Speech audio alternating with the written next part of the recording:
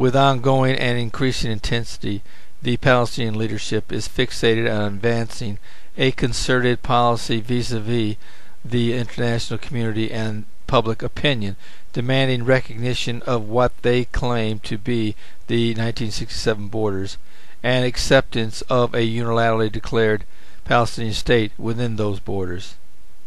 Indeed, this campaign appeared to have some initial successes in December of 2010, when both Argentina and Brazil decided to recognize a Palestinian state within what they described as the 1967 borders. Come September, they are expecting at least 150 plus states to recognize a Palestinian state based on these borders.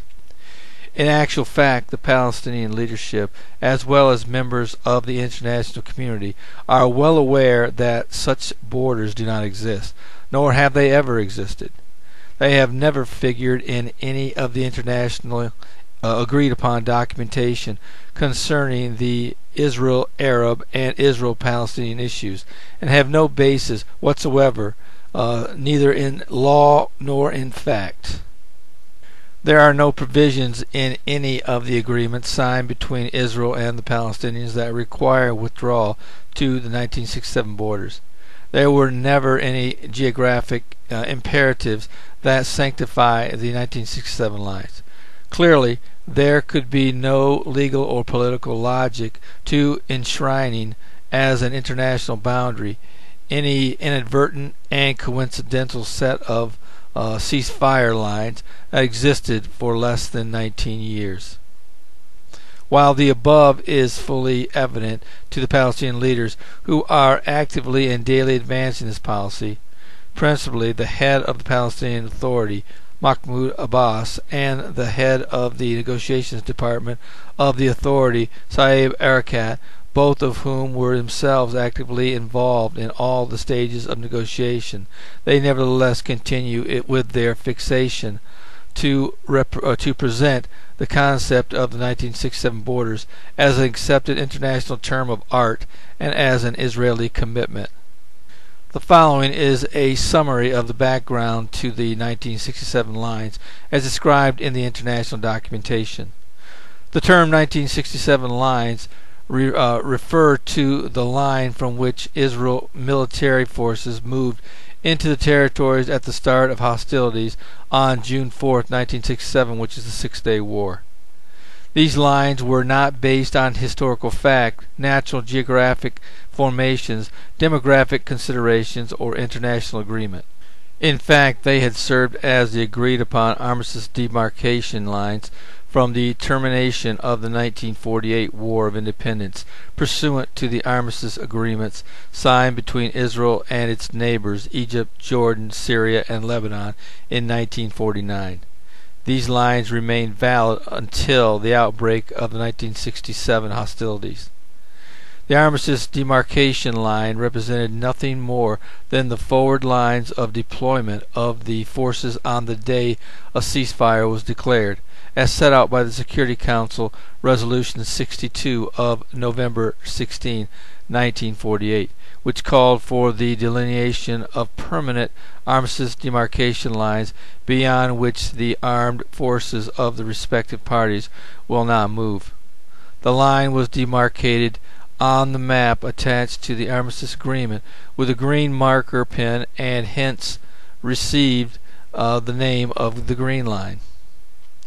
The Security Council in its resolution stressed the temporary nature of the armistice lines that were to be maintained during the transition to permanent peace in Palestine, imitating that permanent peace would involve negotiating permanent bilateral borders that would be different from the armistice demarcation lines.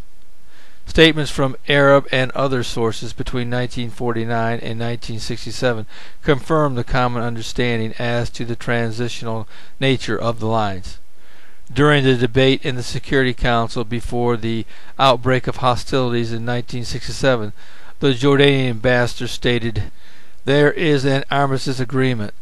The agreement did not fix boundaries, it fixed a demarcation line. The agreement did not pass judgment on rights, political, military, or otherwise. Thus, I know of no territory, I know of no boundary, I know of a situation frozen by an armistice agreement. Judge Stephen Schwebel, former president of the International Court of Justice, stated in 1994, the armistice agreement of 1949 expressly preserved the territorial claims of all parts and did not purport to establish definitive boundaries between them. The transitory nature of the 1949 armistice demarcation lines was clearly acknowledged by the Security Council in Resolution 242 of 1967 after the Six-Day War, which affirmed in its first paragraph respect for and acknowledgement of the sovereignty, territorial integrity, and political independence of every state in the area and their right to live in peace within secure and recognized boundaries free from threats or acts of force. There is no call in this resolution for a return to the armistice demarcation lines or to any other line or border. The Security Council specifically dismissed the Arab demand for the text that required Israel to completely return all the territory it occupied during the 1967 conflict. Israel was called upon to withdraw from territories occupied in the recent conflict, not from all the territories or even from the territories. At the same time, the Council called upon the parties to work together to promote agreement on a peaceful and accepted settlement in accordance with the provisions and principles of the resolution. Clearly, this statement was intended to include the negotiation of secure and recognized boundaries that would replace the armistice demarcation lines, pursuant to the above references in the armistice agreements to the same ultimate peaceful settlement. The above references to permanent status negotiations on borders and to achieving the aims of Security Council Resolution 242 were repeated in a series of mutually agreed documents entered into between the PLO and the Israel government. Furthermore, with a view to strengthening this commitment, they undertook in the 1995 interim agreement not to act unilaterally to change the status of the territories pending outcome of those permanent status negotiations. The agreement states neither side shall initiate or take any step that will change the status of the West Bank and the Gaza Strip pending the outcome of the permanent status negotiations.